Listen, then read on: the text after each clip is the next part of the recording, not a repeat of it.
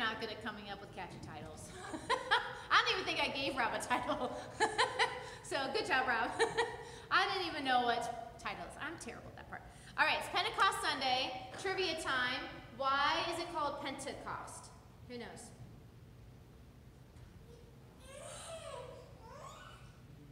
Anyone? That was a pentagon. A five-sided, yeah. So Pentecost is 50 days after the crucifixion. Yeah. And Pentecost happened on a feast day. I tell you, like, the way it was all set up, like, think about how these feasts were set up in the Old Testament, and then this is, it still manifests in the New Testament. So Pentecost, before it was what it is now, was an Old Testament feast day. Anyone know what that was? I didn't either. I had to look it up. It was called the Week of Weeks because it was 7 weeks after Passover. After Passover? Wait, I got it in my notes. Oh, these are sunglasses. That's not good. It was a Week of Weeks. It was 7 weeks after Passover. It was also called the Feast of the Harvest Day or the Feast of First Fruits. So there were two feast days of the grain harvest, and this was one of them. And so people would they would make bread out of the first fruits of the grain harvest and come. And so it was a pilgrimage holiday. People came from all over, all the Jews came from all over to Jerusalem, and it was like New Year's. It was like a party. There was no school, there was no work, there were thousands of people in the city who weren't normally there. They were all partying and like hanging out, camping out in the streets and having a good time. And so when Jesus died and he rose again, so he was living and walking around for 40 days after his resurrection, and then he told the disciples, go to Jerusalem and hang out and wait, and then power is going to come on you. Now I'm thinking, these guys are already spreading the gospel, doing miracles, healing people, casting out demons, and they don't have power yet? Like what? That sounds pretty powerful to me. But Jesus is like, no, I need you to go to Jerusalem and hang out. And I don't believe he told them how long. Because this is how he does. He just says, I got this thing, go do it. And just wait for me to show up. And you don't know when it's going to happen. So they're at Pentecost, they're celebrating Pentecost. And that's when the Holy Spirit comes on them. And all that stuff that Jesus had foretold happened. So this was 10 days after he is ascended into heaven. Okay. So it says here in Acts 2, on the day of Pentecost, was being fulfilled, all the disciples were gathered in one place. Suddenly, they heard the sound of a violent blast of wind rushing into the house from the heavenly realm. A roar of the wind was so overpowering, it was that anyone could bear it. It was so overpowering anyone could bear it. Then all at once, a pillar of fire appeared before their eyes, and it separated into tongues of fire that engulfed each one of them. They were all filled and equipped with the Holy Spirit and were inspired to speak in tongues, empowered by the Spirit to speak in tongues they had never learned. Okay, so imagine you're at this New Year's celebration and everyone's hanging out. This was so loud that people who were outside the house hanging out heard it and came running like, what's happening? And imagine you're just hanging out with your family and friends at New Year's, and suddenly this loud noise and this gush of wind and a pillar of fire appears in your house. I'd be like, what's happening? And then it separated and it engulfed all of them in fire. And they didn't get burned, like the three guys in Daniel's story. Okay? Like that sounds amazing to me. And so it got me thinking like, okay, pillar of fire. Where else have we seen a pillar of fire? Well, in the Old Testament, it was the Israelites followed a pillar of fire a pillar of smoke by day and a pillar of fire by night. And whenever they camped out and stayed somewhere, that pillar of fire would come and rest over the Holy of Holies, which is where the ark was kept. And so for the Old Testament people, they knew that a pillar of fire means the presence of the Lord. It means that God is there, resting on that place. So this is this pillar of fire isn't a new concept. It's an old concept of the embodiment of where the Lord rests. So up until this point, the Lord was resting over the temple that Solomon had built. If you guys remember Solomon, David's son, he built this temple, and that's where the Lord was like lived, if you will. Okay? So until this time, people would pilgrimage, they would come to Jerusalem to really hear, I mean, they could hear the gospel elsewhere, but like everyone knew like that's where the Lord lives, was in Jerusalem. Well, Jesus is like, okay, that's cool, but I want us to be bigger. Okay, not everybody can get to Jerusalem. It's time for us to disperse. And so when he came in fire like that on people, he was basically saying, okay, well, I'm done living in this building, and now I'm going to live in my people. And wherever they go, I am. And I think that's really cool, that now it can be spread wherever it goes.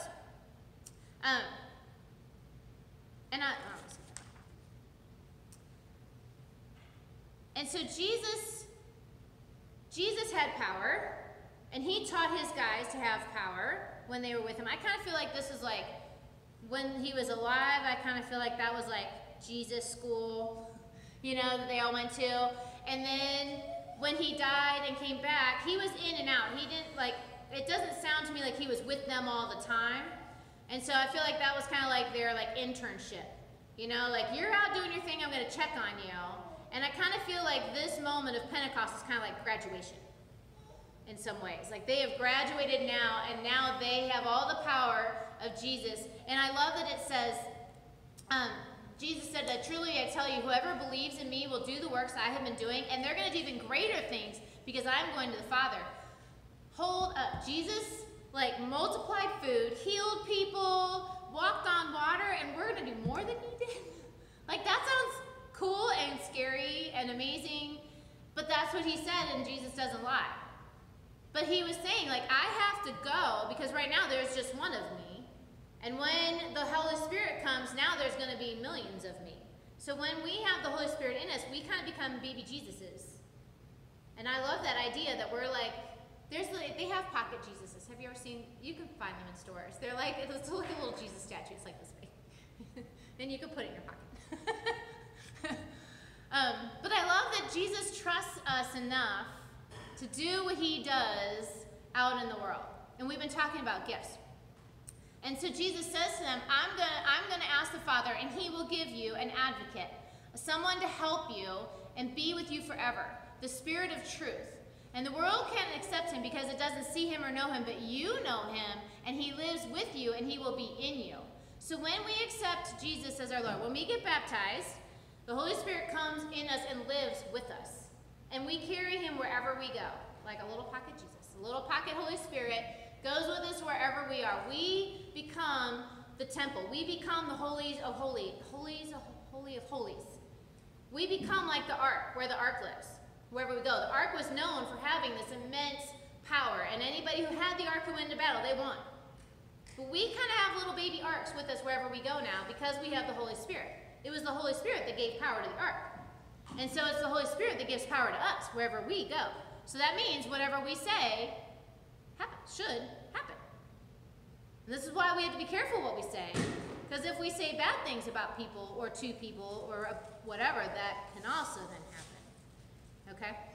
So I got to thinking about these fire, and I'm imagining I imagine that like little candles. Like I always imagined like a little flame on their heads. You know, and so that got me thinking about what are things that carry fire? What are fire carriers? So we've got birthday candles. We've got those trick birthday candles that you think you've blown out, but psych, you haven't. You've got taper candles, which these are like these, right? You've got torches, I think like Indiana Jones, you know, carrying the big torch wherever he goes in the cave. You've got lamps, like my grandparents had their like the glass base. They can have metal base too, and they had the wick and the like hurricane. Yeah, oil lamps. Yeah, they had oil lamps. You can have a bonfire. You can have, like my parents have a wood stove. They also have their new house has a gas stove. I have another. But anyways, so sometimes I think like we're kind of like those. We are fire carriers because we carry the Holy Spirit. If the Holy Spirit is represented in fire, that means we are fire carriers. So that got me thinking like, well, which one of the fire carriers am I? So I feel like a birthday candle is kind of like the very first time you believe. The very first time someone says something like, oh, that could be true. You know, like there's a little flame there, there's a little bit of light, but birthday candles don't stay lit very long. They can't light up a room.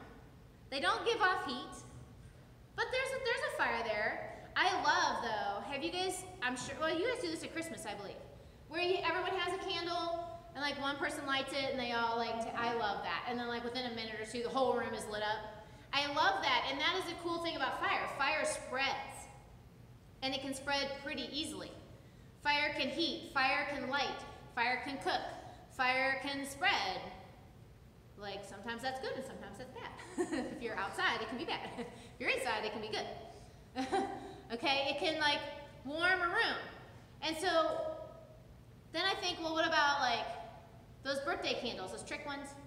That's like you believe, and then something happens and you're not sure you believe, but though no, now I believe again. Oh, I'm not sure what I think. Oh, wait, maybe I do believe. And you're kind of like back and forth. That's like those trick birthday candles, right? And so they provide a little light, just like regular candles, a little light but no heat.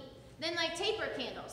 You guys, they used to light their houses with these things. Like this used to be their light switch, were these taper candles. And you see in the old movies, they've got the candelabra with like 6 candles and they're carrying it around at night. And I think, that's a lot of wax all over my house, one. Think how expensive that had to be. Like, think how many candles you'd have to buy if ever, because I imagine a taper only lasts one night if you keep it lit all night. I don't know if they kept them lit all night. I don't know, but that just, you know, so they did provide heat light for a longer time than a birthday candle, but they're easily blown out. And they, you know, you keep going through them. So then they, you know, like, technology upgraded to those oil lamps.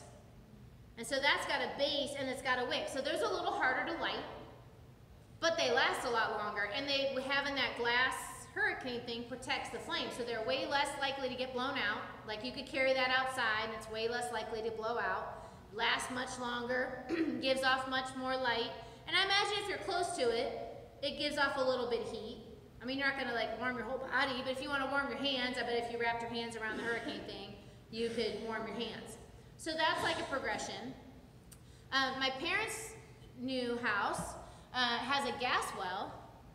So they have basically an unending supply of gas. Now their gas well can't heat their whole house in the winter. It doesn't have enough pressure, but some do. Some have, like, they were talking to a guy, he's like, I keep my house at 80 all winter because I have a gas well and I can just heat it however much I want. And I thought, wow.